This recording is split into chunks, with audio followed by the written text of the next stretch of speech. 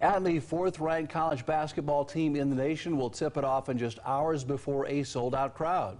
It's game night at UD Arena, and 2 News reporter Deborah Bogart joins us live after talking to students about the incredible support for this nationally ranked team.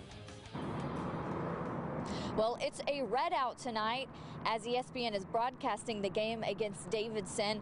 I did catch up with the group earlier today who was selling red shirts in advance of tonight's game, and they tell me you can't walk around on campus without talking or hearing about this year's amazing season. Students stopping by the Red Scare table this afternoon to make sure they're geared up for tonight's red out. It gets the team jacked up.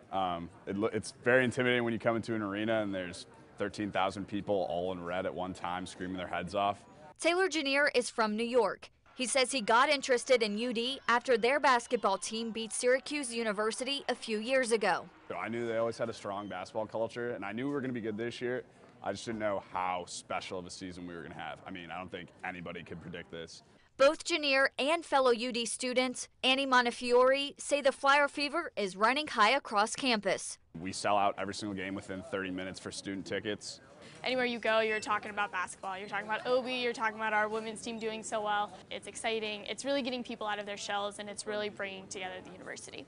Montefiore is a senior, saying while the excitement surrounding the Flyers basketball team is always there, this year it's out of this world. It will be memories that I cherish for probably the rest of my life here. You know, it's just a once-in-a-lifetime opportunity that I've been given to really take advantage of, you know, everything that Dayton is really offering right now within the aspect of athletics.